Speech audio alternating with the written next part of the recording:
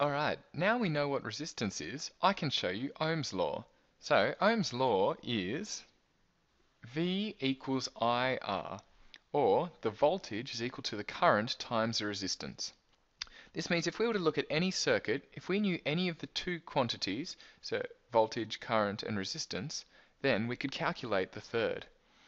So batteries and other power sources usually output a particular voltage. So for example, we could have a 9-volt battery.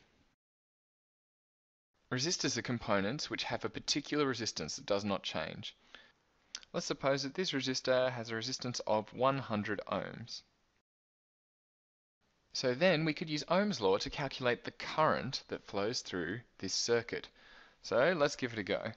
So we need to rearrange our equation for the current, which is I. So let's go. So I got that just by dividing both sides by the resistance. Then all I need to do is substitute in the numbers to find the current. So there we go.